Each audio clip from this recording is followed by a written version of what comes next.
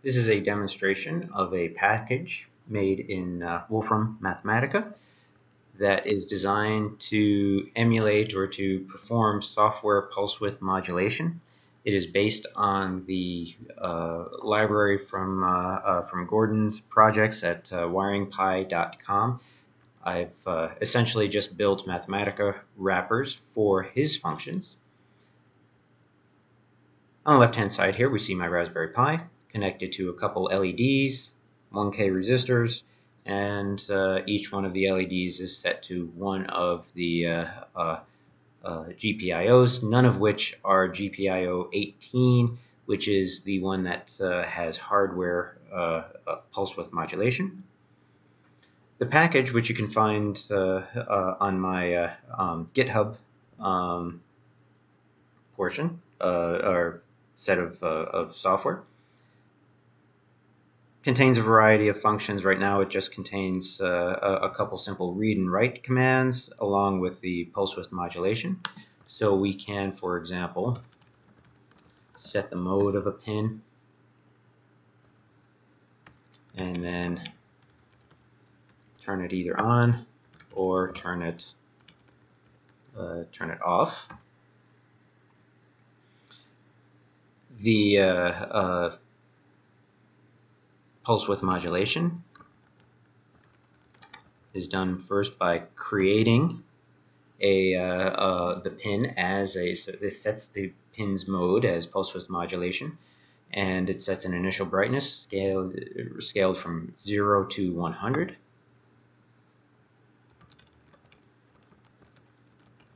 It always helps if you write the correct function. I find that using the correct functions is key. And then if we want to change that value of a pin that has already been assigned as a pulse width modulation pin, we use the command update, and that changes its brightness. I'm going to go ahead here and show that we can use shell commands and just reset my pins. And I wanted to show a couple of the functions that I have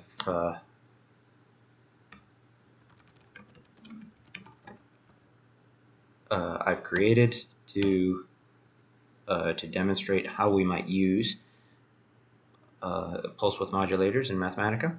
First one is a flickering command. I was originally inspired to write this software based on some code that I've seen on the web on making or simulating a candle flicker using LEDs.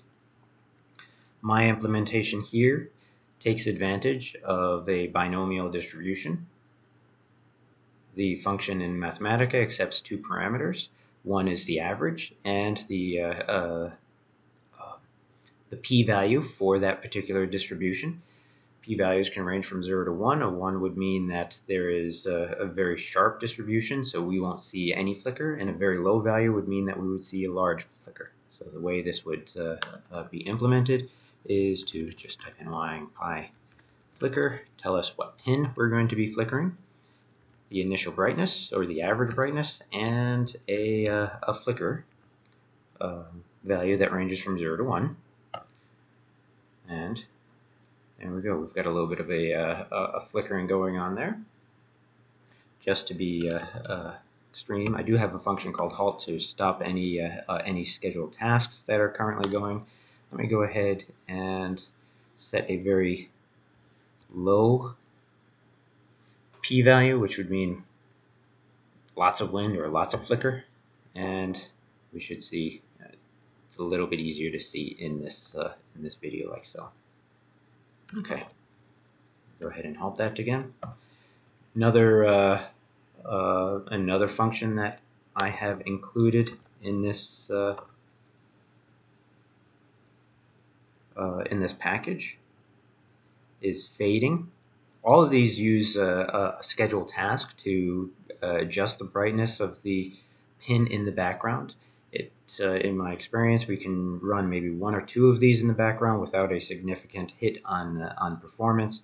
Hopefully, when my Raspberry Pi 2 comes in, we can push this a little bit further. But I'm not one of the fortunate people that got one yet. Not that I'm bitter.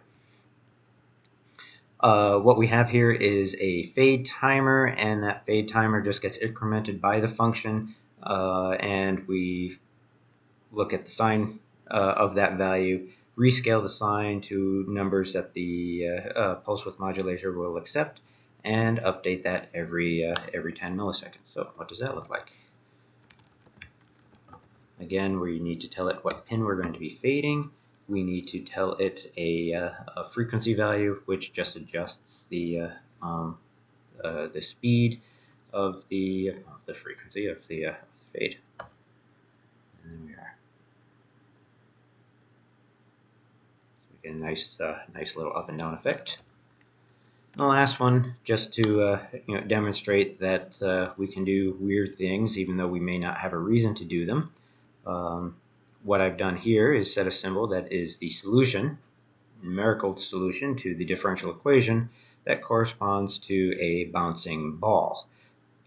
And I use that as the input to the pulse width modulation updater. And what I should see then is a flickering that corresponds to a ball bouncing. Let's see if you agree. Bounce 6. Oops, it's just wiringPi bounce.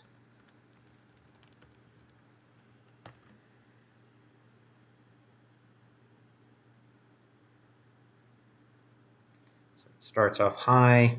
Frequency looks like it starts to get faster and faster, and then it should go down to 0, and then it bounces back up to the top. And the reason why it starts over again, I put this mod function in here because the numerical solution only goes out for 100 iterations, and once we hit 100 iterations, I didn't want the numerical solution to explode, so I just repeat. So it gets faster, or it gets higher intensity, starts to bounce, and then eventually comes back up to the top. So that's pulse width modulation on the Raspberry Pi using Mathematica.